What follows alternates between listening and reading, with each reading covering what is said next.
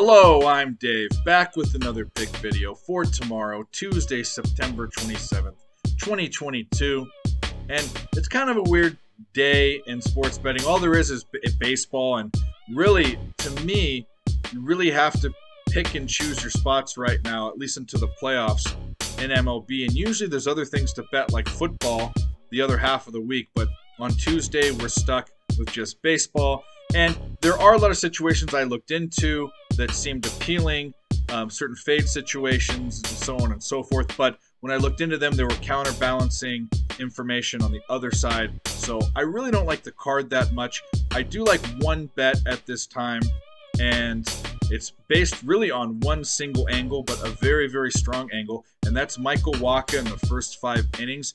If you would have taken the Red Sox first 5 money line every time Michael Wacha pitched this season, you'd be 11-1-4. That's over 90%, and you would have won over 9 units. That's a trend that I can't buck, even with an Orioles team that is hitting right-handed pitching, and Bradish, however you say his name, who's pitching for the Orioles.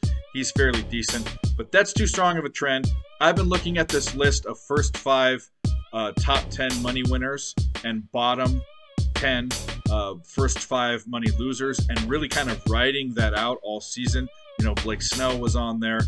Blackburn for the A's, we bet him a bunch. He's at the top. Corbin at one point was in the bottom 10. But Michael Wacha, he's the 4th winningest pitcher, first 5 innings. So that's what I'm doing. I'm taking the money line. Red Sox, first 5 innings. It's at -122. It's a little juiced, but I like the bet. I like the trend.